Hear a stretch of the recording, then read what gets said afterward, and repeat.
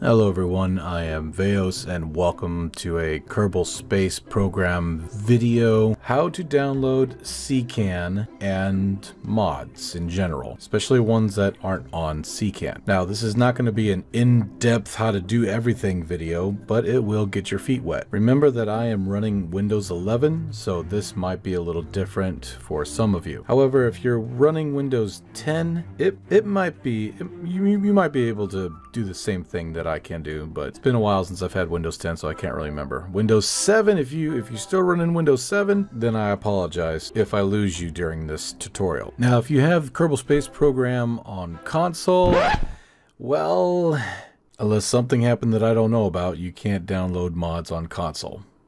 Ever. Sorry for your loss. So I figured I'd make a quick video on how to actually download these mods.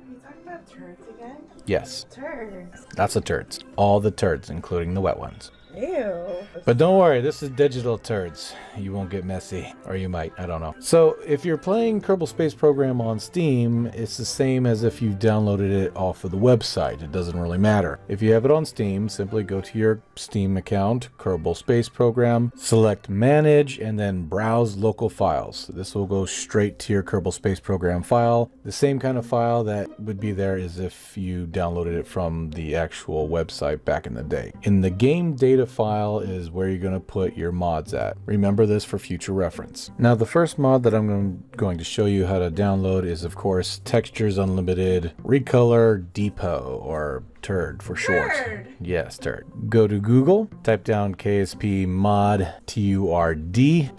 Turd, and it should pop up in Kerbal Space Program forums as Texture Unlimited Recolor Depot. Go ahead and click that link. Make sure you're on the first page. For some reason it always puts me on the 6th one. Scroll down until you see downloads. Now for me personally, I would download the stock because I'm just playing stock, but if you have other mods that put down other spacecraft parts, you can find those texture replacers in here. They even have B9, which is a pretty cool mod. But one of the things also is Making History and Breaking Ground mods. So if you're a purist and stick to stock stuff, including Making History and Breaking Ground DLC, those are the two links that you want to click. First, we'll download the actual stock. For me, it says, oh, it's a virus, blah, blah, blah, blah, blah. Don't listen to it, it's fine. Go ahead and download anyway. This will go into your downloads. Save file. Once you're done with that, go to Making History and Breaking Ground and click on that. You'll be sent to this website. Simply scroll down, and if you see under Assets, you'll have the textures, Turd BG, which is Breaking Ground, or Turd MH, which is Making History. So if you only have one or the other, you can select one or the other, but for me, I have both of them, so I'll be selecting both of them at the same time, the MH and BG. Go ahead and save the file. Now I'm running Windows 11, which allows me to extract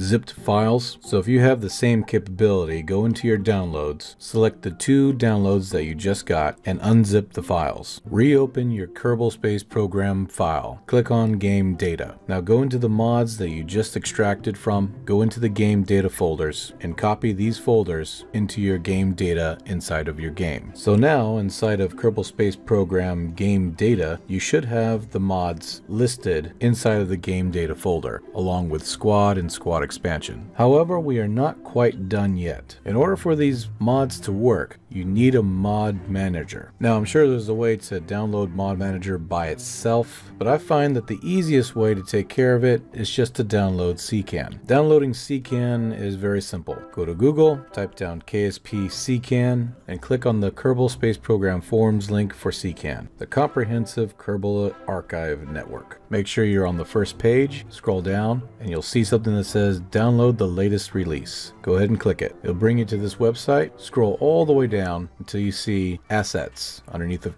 Contributors. You'll see something that says CKAN EXE, executable. Go ahead and download this. Save file. Go back to your downloads and it should pop up. What you want to do with this file is you want to drag it into the game file or the KSP game file that you're going to be playing in. For me, I have several game files, but for some people they just have the one. The game file Kerbal Space Program will have everything in it. Either drag or copy and paste the CKAN file into your game folder. Be mindful not to put it into plugins, save saves or game data. Just put it into the actual folder. Double click it when you're done. Your computer will of course tell you that, hey, are you sure you want this program to run your shit and have administrative privileges and stuff? It's fine. Press any key to exit if you get this window and finish installing the program. It's going to ask you if you want to check for updates. Go ahead and check for updates. It's going to ask you if you wanted to check for updates every time it's uploaded. Say yes. Now that you have CKAN, you have a world or a plethora of different mods that modders have put into the CKAN directory. If you do not know what to select or what's capable to be supported in your game, simply go to your filters and click compatible. Now all of the mods that you see before you should be able to run with your current install of Kerbal Space Program. Go ahead and select a few of them now. Scatterer for sure, waterfall, and of course environmental enhancements. Very basic but easy to use. Once you're done selecting the mods that you want, click apply located on top. Now some of these mods have parent mods or pieces that they need from other mods in order to work properly. Scatterer in this case needs Sunflare in order to work. So CKAN will automatically detect that, but it'll also detect a whole bunch of other mods that also have what Scatterer needs in order to work properly. You can either choose all of these mods or just stick with the one that CKAN has selected. Go ahead and click continue. Now that you've finished with CKAN, you can go ahead and exit the program. Go back to your Kerbal Space Program file, click on the game data, and you'll notice that everything that you put on CKAN for it to download, it downloaded into the game data file, but it also downloaded Module Manager, typically the most updated version. That's what we need in order for everything to work. Go ahead and run your Kerbal Space Program game, regardless if it's from Steam or outside of Steam, just to check to see if everything works. Already I see the clouds around Kerbin, which means that they are working. Start a new game or select an older one and continue. Before entering the spaceplane hangar, go to your settings, scroll down until you see something that says Advanced Tweakables. Make sure that that is enabled. Click apply and accept. Once you're in the spaceplane hangar, go ahead and select a part to make sure that the texture or turd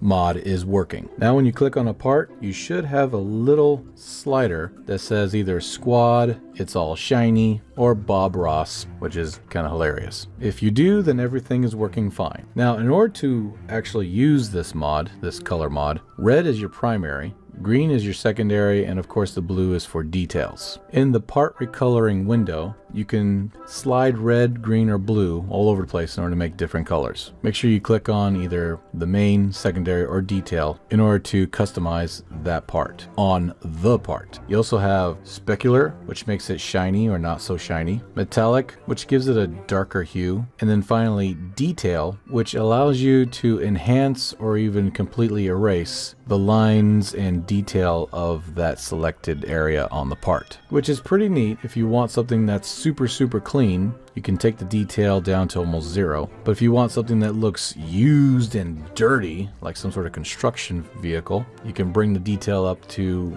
the highest setting. Now on the right, you'll see load pattern, store pattern, load color, store color. Storing the color allows you to set a different type of color of whatever you've set and store it. You can then use the load color option to cycle through main, secondary, and detail with that same pattern of color. This also works for store pattern. So instead of doing individual colors, you can actually store the pattern of your main, secondary, and detail. This works good if you want to have the same kind of color pattern throughout your entire craft and be able to apply it quickly. Make sure both of the parts are on Bob Ross and then open the GUI on the very bottom. Now you can keep this window up. You don't have to close it every single time, so long as you select the part and hit part GUI on the bottom. Just select the part, open GUI, and boom, the window automatically switches over. Then you can just load pattern. Now further down on the right hand side, you'll see a selection menu. This basically selects the preset colors on the bottom. Usually I just leave it on full so I can scroll through and see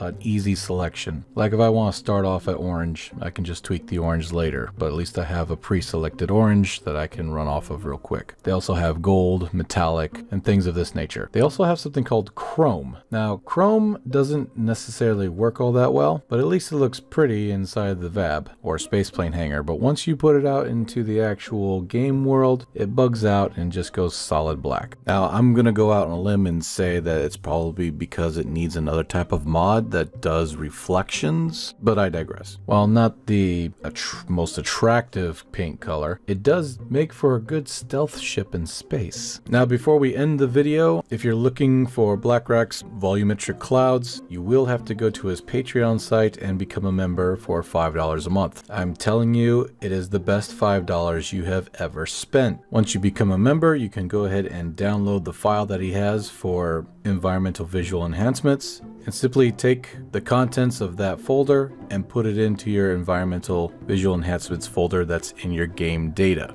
Boom, done. I think there's another folder in there as well that you do, but you get the idea. So that's pretty much it for this video. Thank you so much for watching. If you liked what you saw, please leave a like, and if you loved what you saw, consider subscribing. We also have a membership program. If you become a member, you get cool little emojis and badges and stuff next to your name. Pretty cool. Check it out. And if you want to be notified of any videos that I come out with, please click on that notification bell, because YouTube will never ever show you that I've put anything out unless you click on that bell. I still get people asking me why haven't I uploaded anything until now, because of the simple fact that they never clicked on the bell notification, and therefore every time I upload something they are never notified. Stupid, I know, but that's YouTube for you. If you're wondering what kind of mods I use, it's normally in the description below. Again, I really hope this helped a lot of you. I was being bombarded by requests for this video. And like I said before, it's not an in-depth video, it's just something to get your feet wet with. So anyways, love you all, please be safe, and I'll see you in the next video. Bye for now. Bye-bye.